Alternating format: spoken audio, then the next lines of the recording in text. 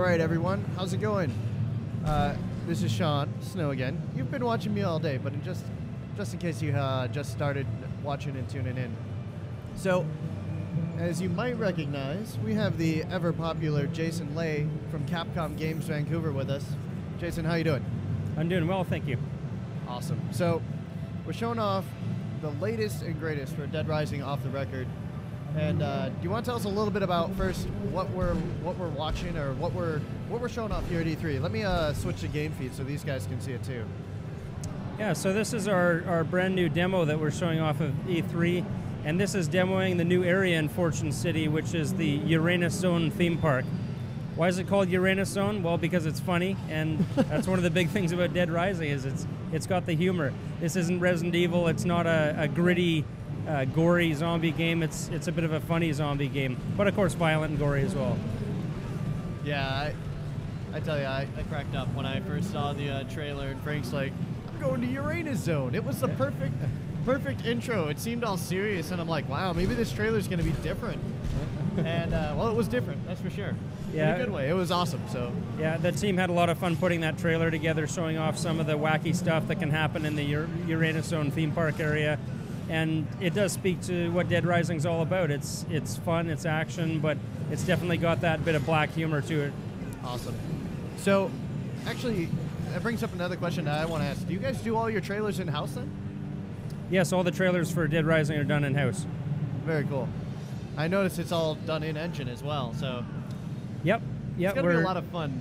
Yeah, we're pretty proud of the game and how it looks, so no problem at all grabbing the footage right out of the game. We've got a fantastic group of guys that are on the creative side that do the trailers, and each one I think just gets better and better. And this one was a lot of fun because we've done a lot of the sort of action rock video style ones. This one we thought the theme park is such an opportunity to do something different, so let's do something that's just really kooky, and it worked out awesome. Awesome, really cool. So here's a question someone's asking real quick. Maybe we can clarify this. So what's your role with Dead Rising? Like, what do you do at Capcom? Right. Well, originally I was one of the founders of Blue Castle Games, which is the studio that was purchased by Capcom and is now Capcom Vancouver. And I worked on the original Dead Rising 2. I was a senior producer on that, and I was mostly in charge of the core gameplay. Off the record, I'm the executive producer of the game. Very cool. He's the guy for all of your questions. Although I'm sure you probably won't answer all of ours. I guess we'll find out. Yeah, there's some no-fly zones. I'll let you know when I can't talk. Well, I'm sure Brian's hawking over us somewhere in the show, making sure we don't say anything we shouldn't. So, tell us a little bit about Off the Record. Just the top-line stuff. I think most people know, but in case they're just seeing this for the first time, what's this all about? Right. Well, Off the Record, it was originally going to be a director's cut of Dead Rising 2. There was always a director's cut planned. And the interesting sort of twist in the tale of how this product came to be was as soon as we saw how into Frank West the fans were, we decided that there was actually an opportunity here to do something very different, and rather than do a typical director's cut, which still would have been, I think, an awesome game, do sort of a reimagining of the Fortune City Outbreak and bringing back the fan favorite Frank West and all of the cool gameplay opportunities that would come with that. Him with his camera, we've got this crazy casino world that just lends itself to taking photographs, all of the erotica and humor opportunities and so on. So that's how it got off the ground, and the teams had a heck of a fun time putting it all together, and not just putting in, you know, the Uranus Zone as one new area, but adding everything to the game, adding new weapons, adding new food items and clothing items, and we've got new bosses, and it's just going to be a big game. Anybody who's played Dead Rising 2, I think, are going to get a lot of value out of this one, and they're really going to appreciate how different it is. Very cool. So how much of that are we going to see here in this demo? Actually, I should make this a little bigger so they can get a closer look at it. Yeah, the demo definitely shows off a lot of the new content.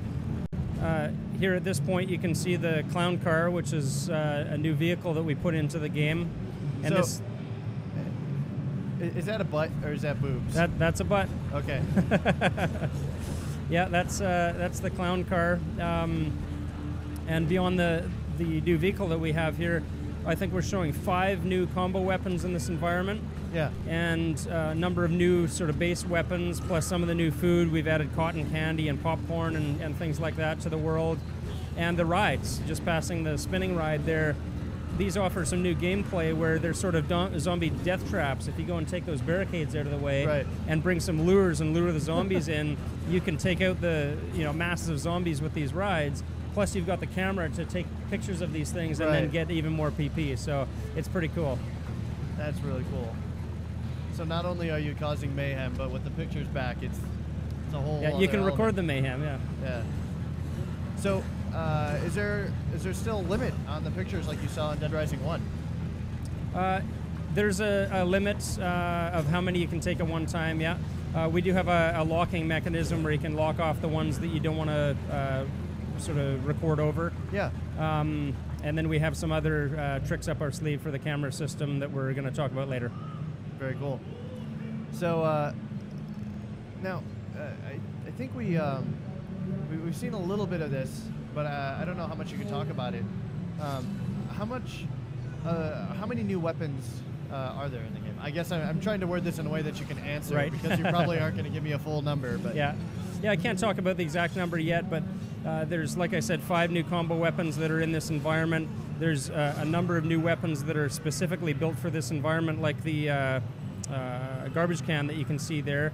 These benches are new. There's one of the new food items, the cotton candy that he's eating there. Of course, cotton candy is really healthy, so you only get 1 health cube out of that one. But yeah, beyond this isn't the only place that we put new weapons in. The rest of the world will have some new weapons as well. Very cool. So, how many of these are combinable? How many of the new weapons are combinable? Yeah. Yeah, quite a few of them. So each combo weapon requires, of course, 2 components. So there's a number that we have in this environment here, like the cryopod, which is that new garbage can, and you combine that with the fire extinguishers, and hopefully we'll see it at some point in the demo here, but that's an awesome one because the zombie actually sort of gets launched up and hovers around, spraying out all of this fire extinguisher CO2 and freezes all the zombies underneath. Another little tweak that we put on is any of the frost deckling on the ground, Frank actually slips on it now, so really, that was a nice little touch. That's really cool. What's he throwing right here? Sparklers or? Those are the fireworks. That's one of the best lures for sure. So for these rides, like I said, if you can take those barriers out and then toss those fireworks in, the zombies will gravitate towards the ride and then get smushed. Very cool. So there's like a whole new strategy element in here now, like with the rides in particular, that I want to go out there and play it. It looks like he's popping into the menu. The thing is, I only have 1 feed, so whoops. Looks like my editor popped up and I didn't even know it. Hang on.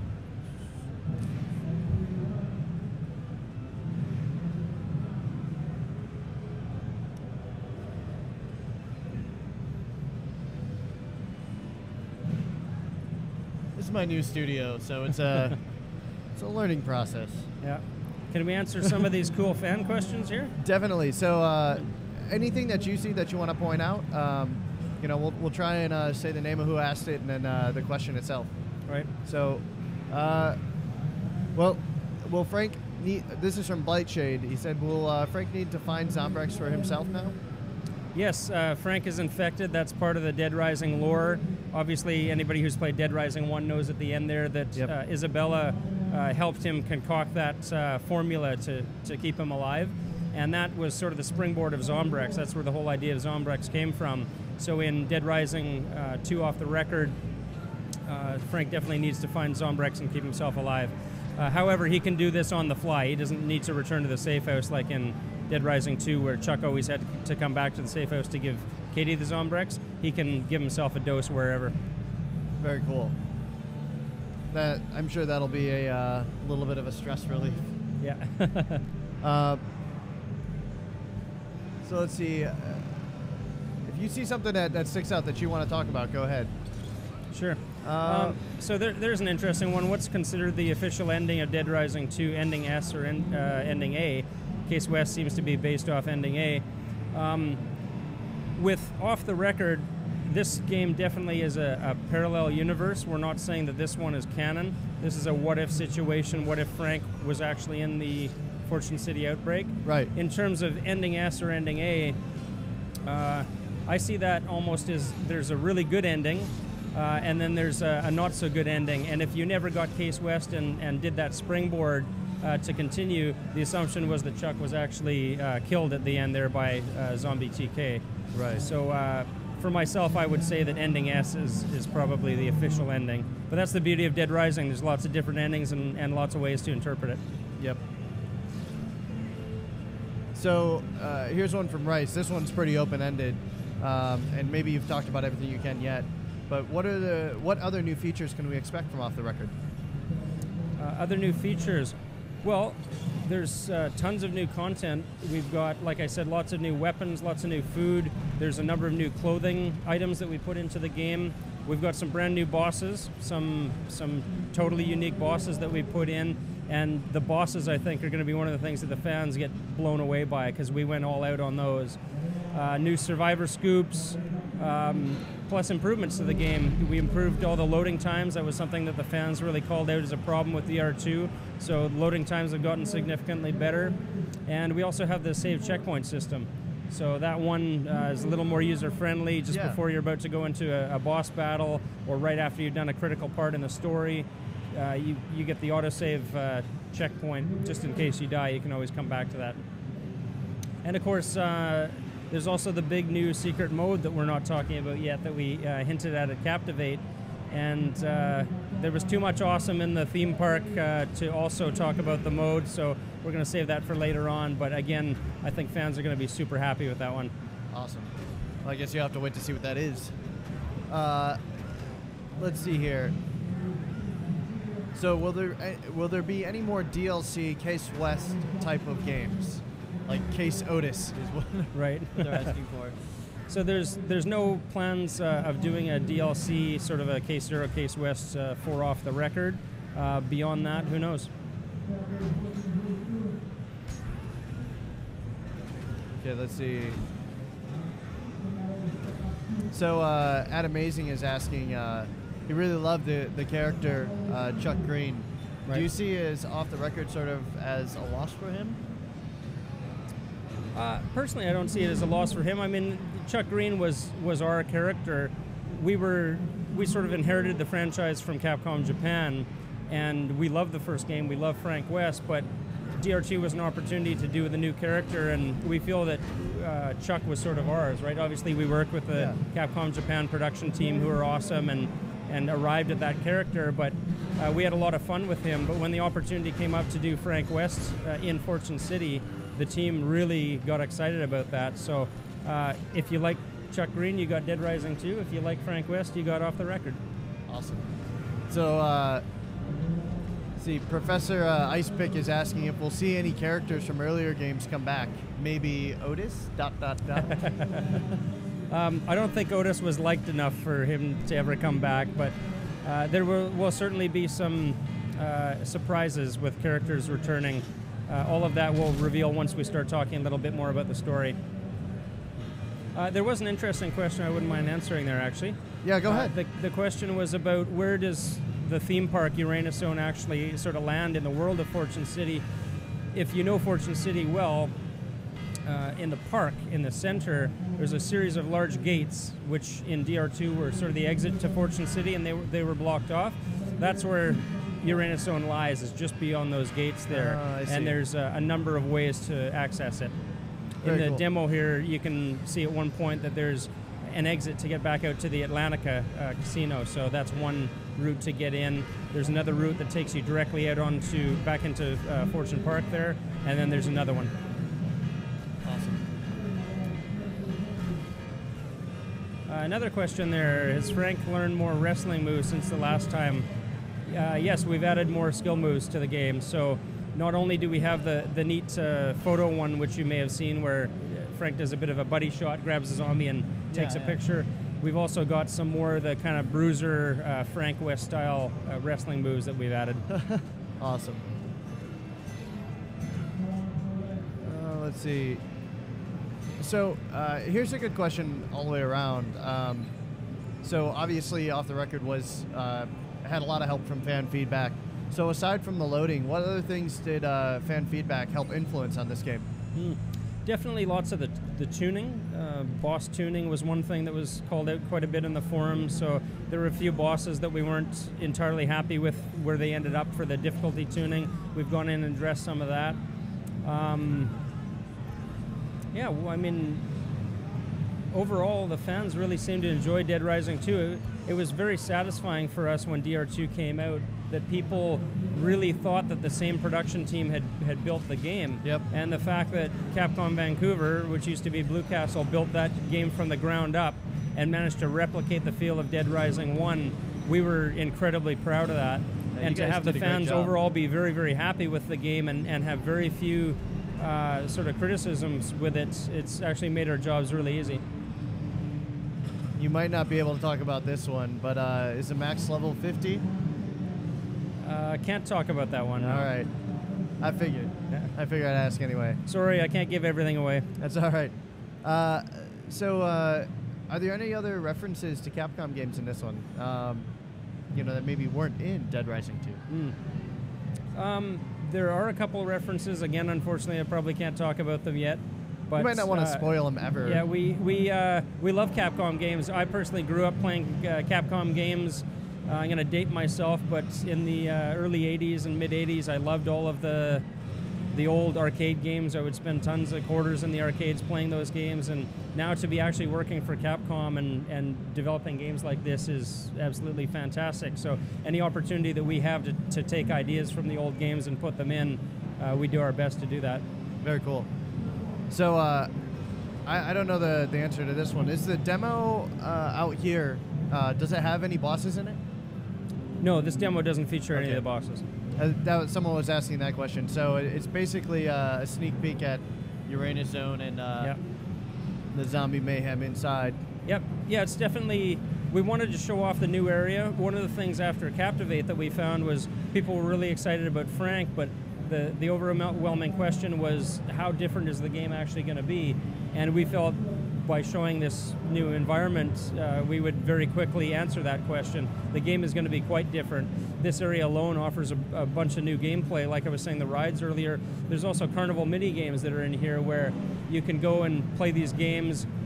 You know, it's almost like shooting mini games or throwing balls into hoops kind of thing, but with the Uranus Zone twist and that sort of Dead Rising humor twist on it.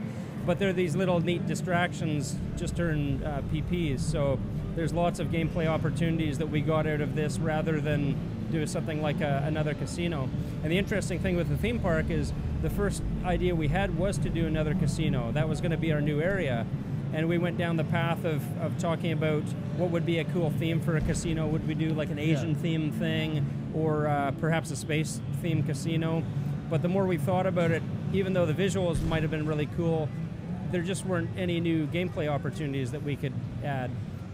The theme park was a bit of a no-brainer where all of a sudden we add all these new gameplay mechanics that we haven't yet seen in a Dead Rising game, and we can't be happier with the way it turned out. The other interesting thing is that the first instinct was to do a Western-themed theme park. So we were going to have saloons and six-gun shooting mini-games and so on, but as soon as we latched on to that sort of alien abduction culture, New Mexico, right. Arizona, Nevada, that one, the concept artists just started going crazy with it, and there was no turning back after that. So the end product, I think we're super happy with. So Turnabout MVC asked, he's asking about Frank and his design and how he's a little bit older in this one. Right. Yeah, I noticed there's a previous question as well about backstory. So the backstory with this game is that after Dead Rising 1 and the Willamette incident, Frank actually became a celebrity for a while. Right. He was recognized as the person who uncovered the outbreak in Dead Rising 1, the Willamette incident, and he had a book, best-selling book. He was on talk shows, and then actually had his own talk show. But Frank being Frank, he let all of this go to his head, and he actually sort of flushed his fame down the toilet. So this is several years past Willamette, and Frank finds himself in Fortune City because he's appearing on TIR. Anybody who saw the demo from Captivate saw what we did there. He comes in, he's in a wrestling costume, and he's doing his sort of celebrity zombie killer thing. And of course, after that, once he stumbles upon the outbreak, he realizes that this is an opportunity to get himself back to where he belongs, which is to be a star photojournalist and uncovering this conspiracy. Very cool.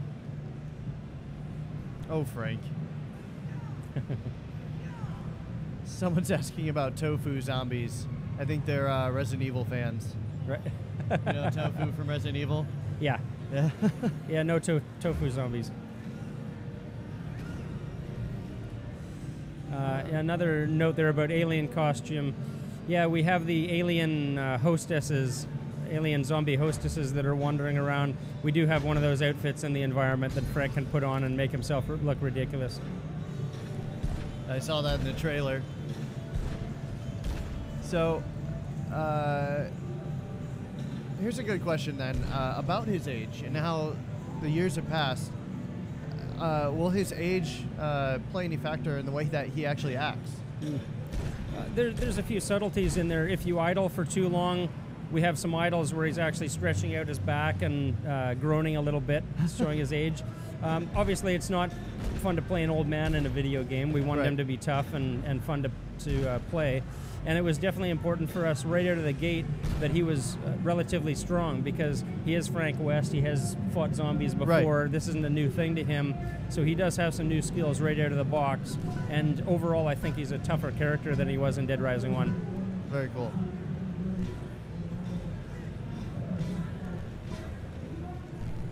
Let's see.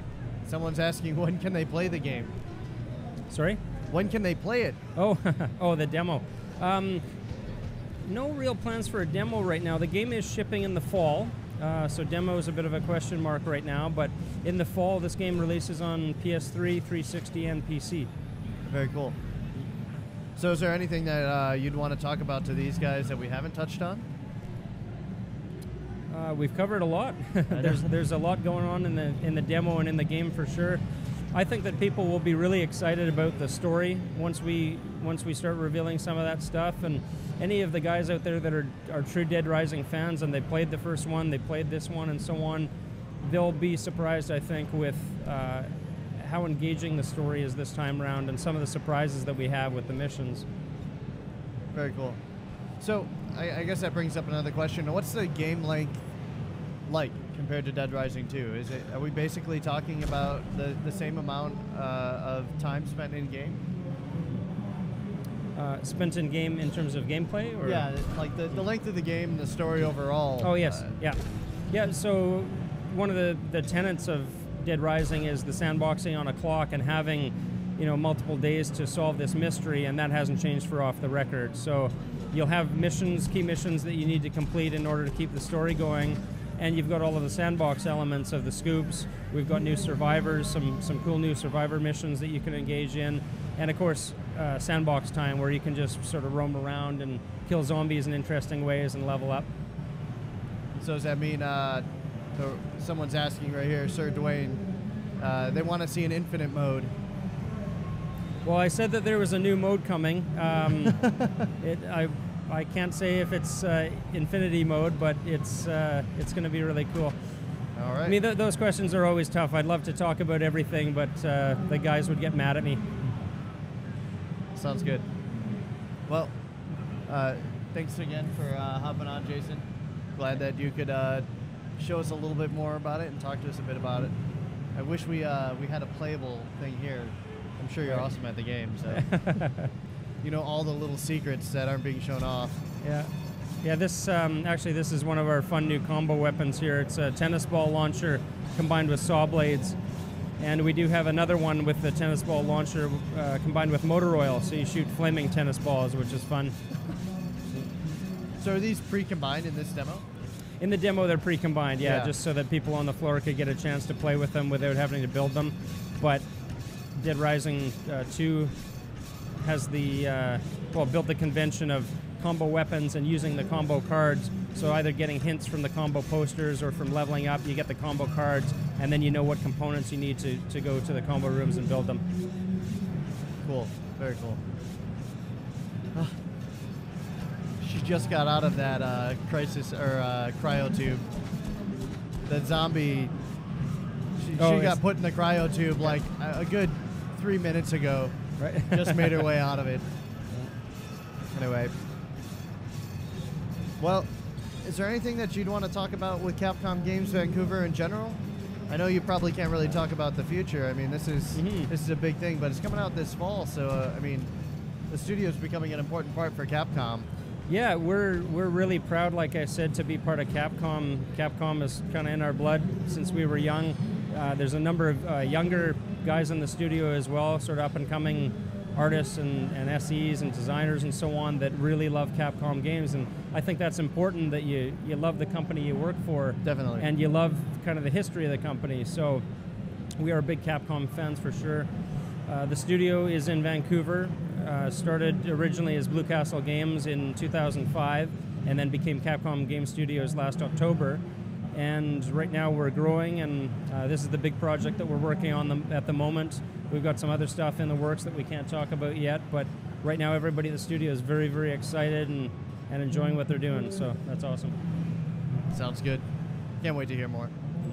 So when can we expect to see more about Dead Rising then? Well, E3, hopefully everybody's seen the trailer or will be seeing the trailer. I'd love to hear some of the feedback on that. And then we've got some of the other big events that are coming up later in the year, so as those roll out, we'll get some more information out. Definitely stay tuned to hear about our new secret mode that we keep talking about, and hopefully at some point we'll have some more information about the story. Sounds awesome. Thanks again for coming in and talking. Yeah, thanks for having me. Hopefully we'll be able to steal you at one of the big events again and have you tell us about what that mode is. Yeah, that'd be a lot of fun. All right. Thanks, guys, for watching, and we'll be back in a little bit. Okay, take care.